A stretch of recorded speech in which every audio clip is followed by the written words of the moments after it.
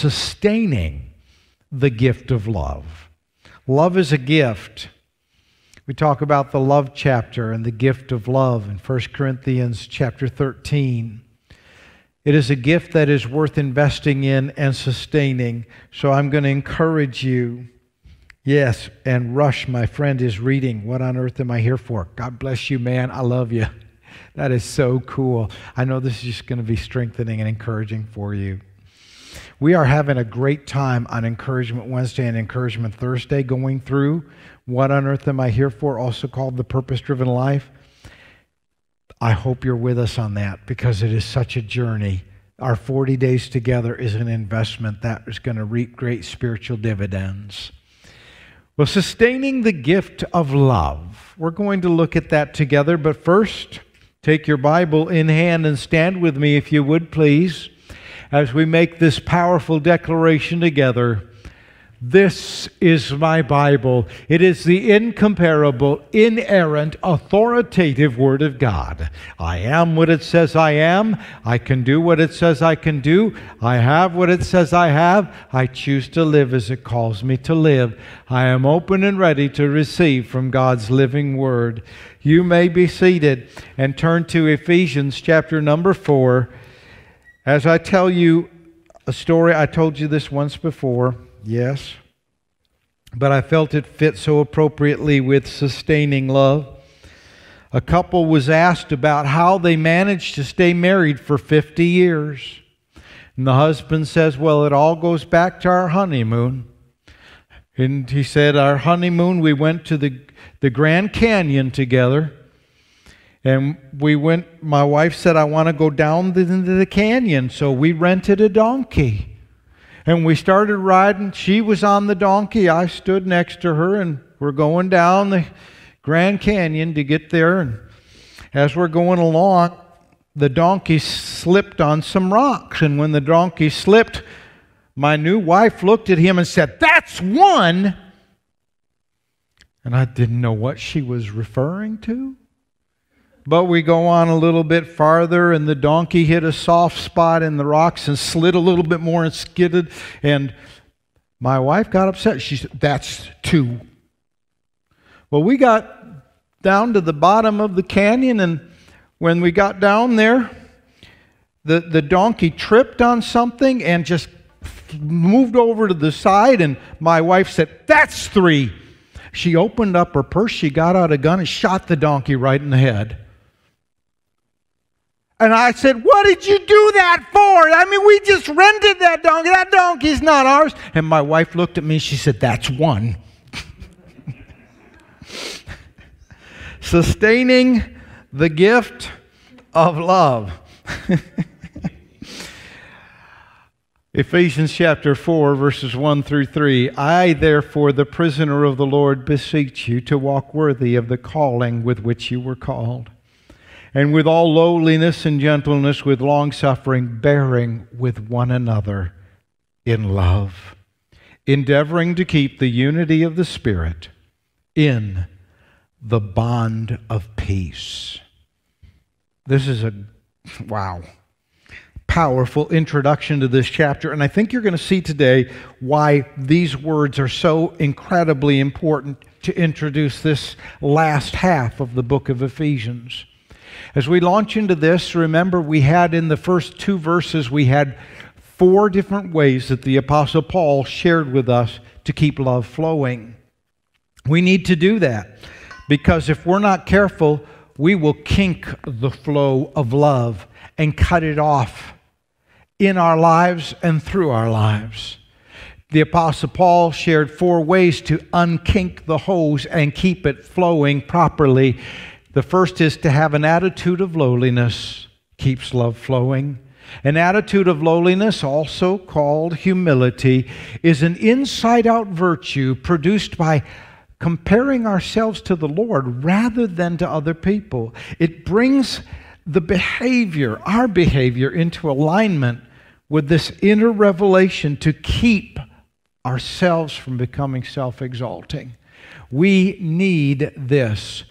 Don't compare yourself to other people, because what is that going to do? It's just going to result in either false security or insecurity. So don't do that. It will produce discouragement in your life. It will produce emptiness in your life. God's Word speaks against doing that. Instead, comparing yourself to Jesus.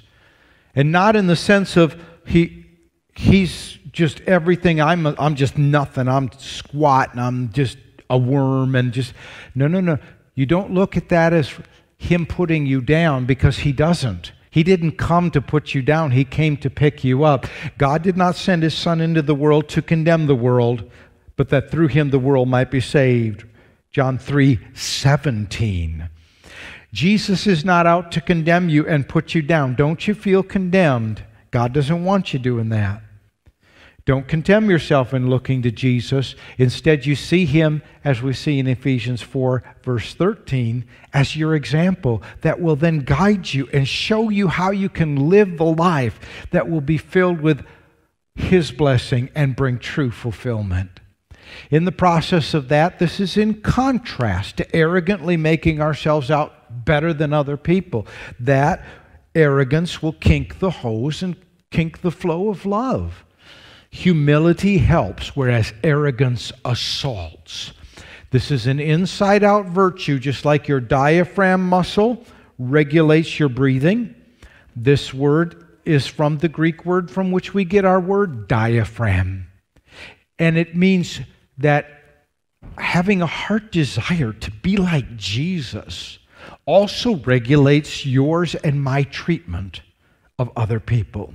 We want to be like Jesus. Don't let anything kink the flow of love in your life.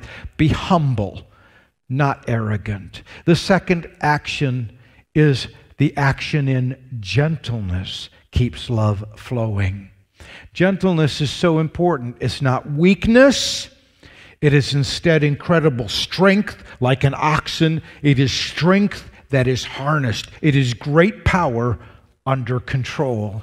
Gentleness is linked to mercy and to kindness.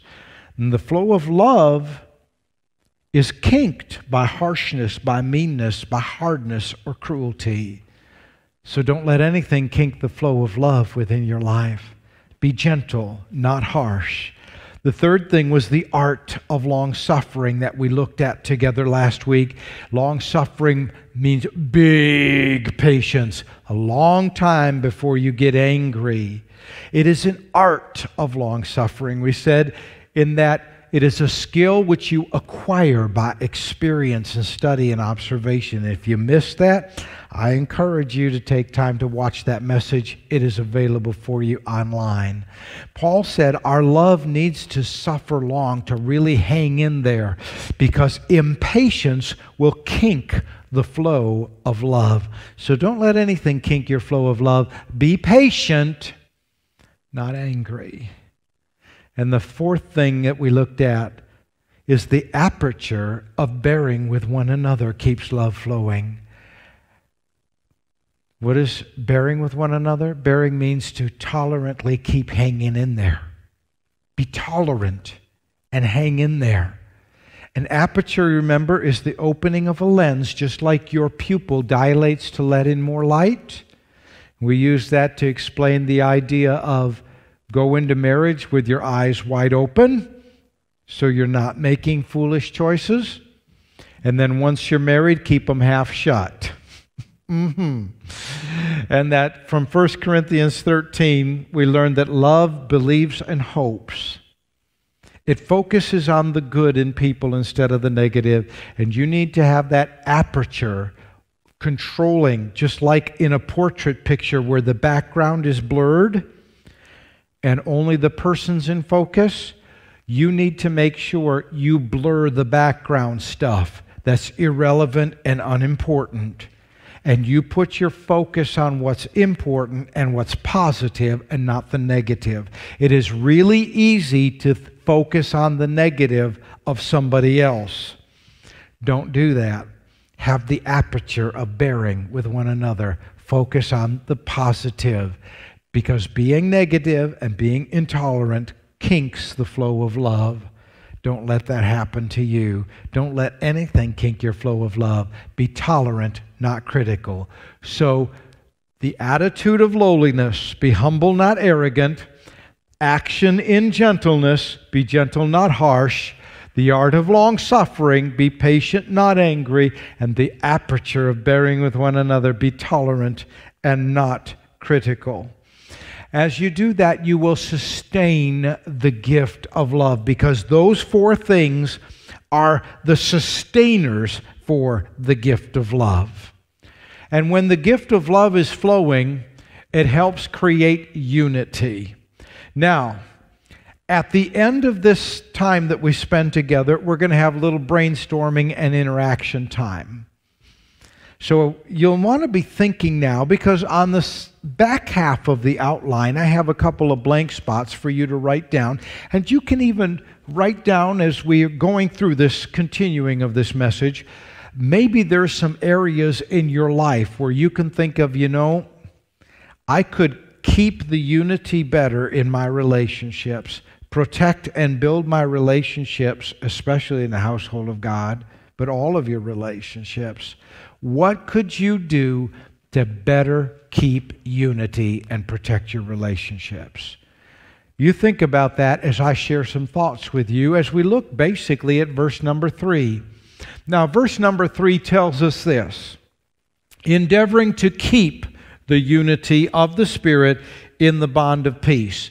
That's really a cool thought. The problem is, you read that verse and we can just read past it really quickly without taking time to really fully understand it. And one of the ways to understand the Scriptures is to take one word at a time and just go through it, one word or just a few words at a time, and to consider the impact of each of those things. For example, endeavoring. Endeavoring means to be diligent. The Greek word here means that you need to really put effort forth into this. That this is not just worthy of your effort, but it requires your effort. And this is where you and I can get into a challenge, because we can become lackadaisical in our relationships. We can begin to take each other for granted. You're familiar with that expression. Don't take a person for granted. And that's real easy to have happen when you're going into the scenario of longevity of your relationship. You can begin to not appreciate the person and all that they do as much as you should. We need to endeavor. We need to put effort into this. We need to be diligent to keep the unity of the Spirit in the bond of peace. This means you need to keep working at your relationships. Your relationships are the most important thing you have in your life. You call it a thing? Sure, the Bible says, he that finds a wife finds a good thing and obtains favor in the eyes of the Lord. So there you go. Your relationships are the most important things you have in your lives. They are worth your effort. And you need to continue to put effort into your relationships. Now it says endeavoring to keep the unity of the Spirit in the bond of peace. To keep. The idea of keeping is very important here. I want you to understand the Holy Spirit wants you to grasp this. And so the Holy Spirit was so very gracious in choosing the right words. What are the right words? Are the right words the ones you find in the New King James, the NIV, the ESV version, the New Living Translation, the Message version? Now, the Holy Spirit's more precise than that. Those versions are only trying to take what the Holy Spirit anointed in the original language and translate them into our current understanding so that we're able to grasp them. When the Holy Spirit took and gave these words to the Apostle Paul, the Holy Spirit, of course, chose the precise words from Paul's vocabulary to make sure that we could understand what the truth the Holy Spirit was conveying to us was fully signifying. So the Holy Spirit chose words that would be exactly what the Holy Spirit wanted.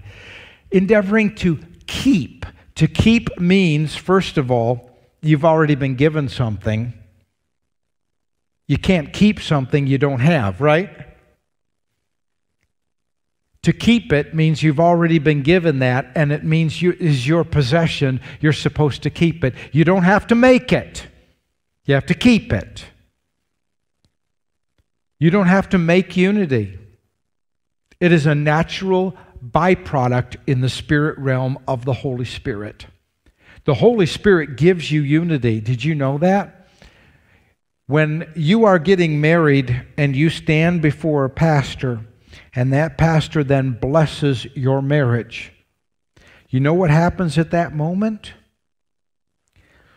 The Holy Spirit's unity becomes a possession of that man and that wife. And that man and that wife are responsible to keep the unity that the Holy Spirit gives them. When you become a member of the family of God, you give your life to Christ. You have the Holy Spirit residing within you, and you then have a connection with the Holy Spirit in every believer. And you need to keep that unity. And that includes in your home. In your home, God wants unity and closeness. You don't have to make it. You just have to learn to walk in the Spirit and keep what God has already given you. Now, I mentioned the Holy Spirit gave a specific choice of the words that are written here. Let me share with you what the Holy Spirit did not say and what the Holy Spirit did say. You see, the Holy Spirit could have chosen many different Greek words within the Apostle Paul's linguistic abilities. The Holy Spirit did not use the word to keep as in philasso. Think of lasso something. You lasso a runaway horse, or you lasso a runaway bull or cow. Well, the Holy Spirit didn't use philasso, because lasso means that you're going to keep it from escaping. It's trying to get away. You have to lasso it to tie it down and keep it from escaping. The Holy Spirit didn't use this word, which is translated as keep, because unity is not something that is tenuous. It is not something that's trying to escape. It is the natural work of the Holy Spirit. It seeks to stay. It's not trying to break away. Another thing that the Holy Spirit did not use, another word the Holy Spirit did not use, is the Greek word kustodia, from which we get our English word custody. To take a prisoner into custody, you are putting them in a jail. As in soldiers actually keeping something from getting out. Those soldiers have a prisoner in custody. Well, the Holy Spirit did not use the word custodia, which also is translated in English as to keep something, because unity isn't supposed to be imprisoned. Unity needs to be free to spread. Unity's not trying to get away. Unity's trying to influence and to spread and to bring encouragement and to flow amongst us. Unity needs to be allowed to be free to flow. And we need to make sure we do what the Holy Spirit did give us. When the Holy Spirit oversaw the writing of the Apostle Paul, giving us this inerrant, infallible, authoritative Word of God, the Holy Spirit chose the word terrain here. And it means you keep an eye on it. You're observant. You're paying attention to it. You're keeping an eye on it. Why? Because you want to prevent loss or prevent injury to it. This is what you're doing. This is what the Holy Spirit said. You need to keep an eye on unity. Be watching it to prevent loss of unity and to prevent injury to unity. All right? To prevent loss or unity and your closeness in your relationships. You see, this can happen when people take each other for granted. Between a husband and wife, between children, between friends, between family members, between co-workers. You know, one of the things is the expression you've heard before, you don't know what you've got till it's gone. And all too often, we don't realize the treasure and the value that God has placed in blessings around our lives. You need to prevent the loss of unity and closeness in your relationships. I am reminded, do I have time for this story? I hope so. I am reminded of one gentleman who was a soldier, and he was just incredibly connecting type of person. And a superior officer asked, that guy just seems to just connect with everybody. What is that about? I said, well, you have to understand where he came from. He was a minesweeper. And he went and he was the only surviving minesweeper in his graduating group from boot camp and from school, because all of his fellow minesweepers were all killed in action, all blown up. And when those guys went out in the morning, they never knew who or if they were coming back. And he learned you keep things on a short leash. You live with a life of forgiveness. You don't leave things on the table because you might not be there at the end of the day to take them back off. Don't leave things on the table. You need to approach every day and keep your relationships good, and be careful. Be careful. I've heard too many people tell me, you know, the last word that I said to that person was not good. And they live with a torment and a torture and a regret because they didn't have a healthy relationship at the time somebody was removed from their life. Don't leave things on the table. You need to prevent loss of unity and keep closeness in your relationships. You also need to prevent injury to the unity and closeness of your relationships. Prevent injury. And the most important way, I'm just going to tell you straight up, the most important way to prevent injury is to prevent your mouth from saying things it ought not to say. Remember, this chapter is also where we come to Ephesians 4:29. Let no corrupt word proceed out of your mouth. No injuring word is what that means. Don't shoot your mouth off. Don't say things that are going to hurt, because the Scripture tells us the power of the tongue is for life and death. You can either build or you can kill with the power of your tongue. If you don't have something good to say, and I don't mean it unkindly, but I mean it sincerely and very, very strongly. If you don't have something good to say, shut up. Tape your mouth shut. Remember? Our 1 Peter 3:10, duct tape for your mouth. You need that 1 Peter 3:10 duct tape for your mouth. Don't injure the unity and closeness of your relationships, especially with your words, as well as, of course, by your actions. But I see more people injure them by their words than by anything else. You see, the Holy Spirit really cares about your relationships. You need to understand the Holy Spirit cares about you and your relationships. If it's important to you, and your relationships are, it is of course important to God. And the Holy Spirit therefore wants you to invest good things that will bless and strengthen your relationships, especially, according to Galatians 6:10, especially those relationships in the family of God. Why? God wants to have unity in His family, unity in His body. But God wants that for all of your relationships. And you and I need to see that we need to do good things and invest the good things, because here's the reality. If you go to the bank and you take out money that you did not put in there, you are either going to be paying it back with interest, or they call it bank robbery and you go to jail. You got to invest first.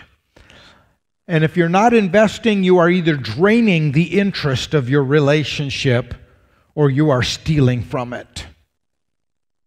Invest in your relationships. Bless and strengthen them. You need to see the Holy Spirit really cares about you. The Holy Spirit also cares about your church and the body of Christ and wants you to care about building and sustaining unity. In fact, this is what the rest of chapter 4, all the way through chapter 5, verse 21, is all about. It's all about building unity in your relationships, unity in the body of Christ, and unity in your relationships. This is the introduction to the greatest portion of the book of Ephesians. When you look at the outline that I have created for you and shared with you in our Encouragement Wednesdays, you remember that 6-point outline is reproduced for there in a footnote for you on today's message. This section is so vitally important because God wants you to see that He cares about your relationships. And the Holy Spirit gives each one of us this wonderful and this precious responsibility of investing and building and blessing our relationships. So here we are endeavoring to keep the unity. What is this unity of? This is unity of the Spirit. Unity that comes from the Holy Spirit Himself. Unity that you need to see, like we saw from Zechariah 4:6. Remember those messages at the beginning of this year? Don't despise the day of small beginnings. And we introduced for you our 2020 vision, right? And TBA, which meant to bless Algoma. Don't despise the day of small beginnings. And Zechariah, the prophet of encouragement. Remember Pastor Zach with the Z instead of the S Superman symbol? Because Zechariah, our superpower, is the power of encouragement. Encouragement is the superpower that the Holy Spirit gives you. And Zechariah 4:6 says, it's not by might, it's not by power, it's by my Spirit, says the Lord of hosts. You want unity? Unity comes from the Holy Spirit. The Holy Spirit is the creator, the sustainer of unity, and you and I need to walk in the Spirit, and especially the Spirit of encouragement, to make that unity flow. We keep the unity of the Spirit how? In the bond of peace. And if it comes in the bond of peace, it comes from peace and it carries peace with it. So you therefore need to be a peacemaker. Like Jesus said, blessed are the peacemakers, theirs is the kingdom of heaven. God wants you to be a person that makes peace and builds healthy, sustaining, building bridges between you and other people. Now, this is a trying time. We are trying to keep the unity in the divisiveness of COVID. COVID is separating people. Someone shared with me this morning just a little bit of how this time has just been pulling people too far apart and how it is discouraging. And I can relate to that. And I hear this several times every week. Somebody else sharing how difficult these days are. But you and I need to see that God wants us to have closeness together. Now, I'm going to give you a few moments now. I have about 5 minutes left. And during this time, I want you to text me with how you personally can better keep unity, to protect it and build your relationships, especially in the family of God. Not just in your family of God, in your families, at home, in your work situation, in school. As the Holy Spirit has perhaps spoken something to you, you tell me how the Holy Spirit can build unity in your life. okay? And through you, how you can better protect unity and build your relationships. Go ahead and text me at this. And while you text those thoughts, I just want to share with you just a little bit more on this last slide that I had here, the aspect of trying to keep unity in the divisive times of COVID. These are some incredibly trying times because, you know, we keep getting told you need to distance yourself. You need to keep yourself separated from each other. That is totally against the nature of people. And you see kids get together, you see teenagers get together. What do? They huddle together. Why? Because it is part of our social nature to connect. People want to be close. We were created that way because created in the very image of God, who is a perfect unity. And we seek that. We seek closeness. And social distancing violates our essence and nature that we were created in. It also creates an incredible amount of emotional and psychological as well as spiritual struggle. Because we need each other. We feed in healthy ways off of each other. And let me tell you, as a pastor, this is totally frustrating. Because what is a pastor? Comes from the word poinos. And it means a shepherd. And what does a shepherd do? He keeps the sheep together, right? And here, instead of being able to keep the sheep together, I'm told, no, you got to keep your sheep apart. Ah! It is incredibly frustrating because it goes against the nature of what we are as people, what my calling is, and what we're trying to build in relationships. So we need to understand, in the midst of all of this, we need to still seek to build unity and closeness even in this difficult time.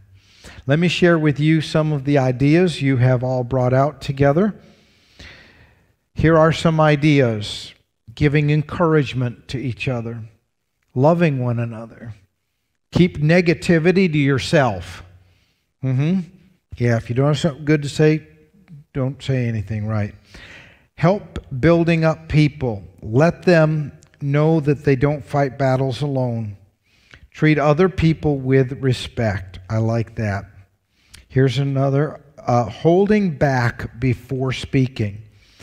Yeah. Engage the brain before we put the mouth in gear, right? Engage the brain before the mouth goes into gear. Here's one. Use my 1 Peter 3:10 duct tape from my mouth. Another one. Text the verse of the day to people. I have 3 people I frequently share the verse with. Here's another idea. Using this time to read and pray more to learn what God wants from me. I like that. Here's another idea to build unity. Communicate better with family. Yes, we need that. This one says, FaceTime more. This one says, oops. I'll make sure I didn't get missing one there. Okay. I'll make sure I'm not missing any.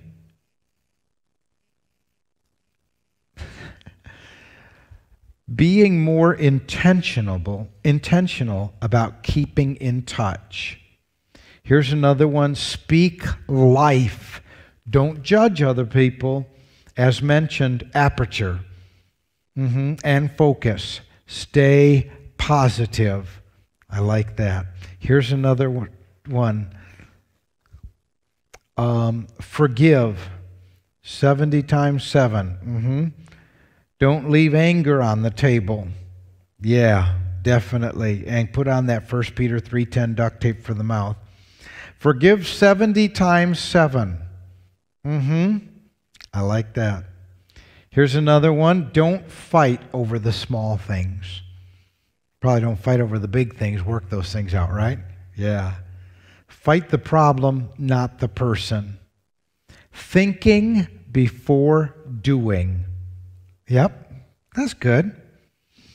There's a lot of great ideas right here, aren't there? Well, we need to close in prayer. So stand with me if you would, please, dear ones. I'm going to tell you, don't just practice what I preach. Practice what you just preached. You had all these ideas on how you can build unity. I want you to do that. I want you to create more connectivity. I want you to make sure you take our 4 things, right? To be lowly, have a humble attitude, to make sure we are gentle, to make sure that we are patient and long-suffering, and to make sure that we bear with one another. These can be trying times and difficult days, but God wants to bless you in the midst of them. Let's start with the most important thing of all, the Holy Spirit within us. Would you just bow your heads and close your eyes and pray with me right out loud and say, Dear Jesus, you died for me so I could be reconnected with you. I could be connected to God. You paid for my sin, and I am sorry for my sin. I surrender my life to you. I am yours, Holy Spirit. Fill me fresh and new. Use my life to reflect Jesus. You've given me unity. Help me to keep it, to prevent injury, to prevent loss of unity, to have healthy relationships, built strong, sustained in love. Because I belong to you, use me as a peacemaker and a vessel of yours in a world of such need. Help me keep my focus on you and positive as a person of faith. For I ask this in Jesus' name. Amen. Amen. Thanks for being here this morning, friends. I love you. God bless you. You are dismissed.